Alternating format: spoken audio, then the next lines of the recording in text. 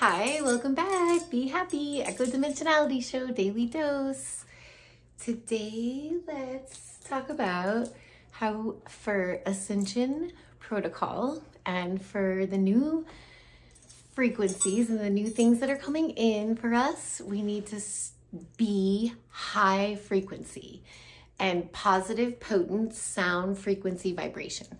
So basically, we need to stay aware and stay positive and know that words and thoughts are sound waves and they can be manifested and crystallized into matter reality.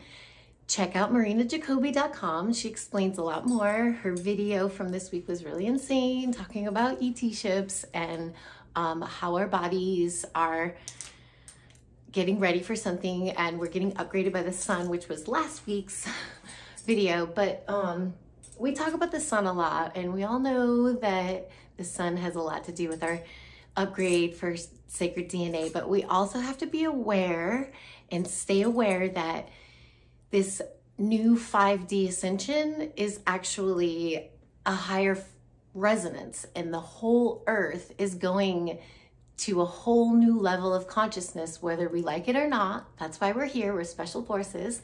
And to stay positive and have potent thoughts, words, and emotions. Thoughts, emotions, and actions. Words also, because thoughts are words, words are actions, and the word is the emotion. And if you have potent, positive emotion, then you can crystallize whatever positive reality you like. And honestly, that's what we've talked about, is the sum of every thought, emotion, and action is what we get for our reality and where we end up in our timeline. So let's all get on board and love ourselves and stay positive and be happy and be high frequency.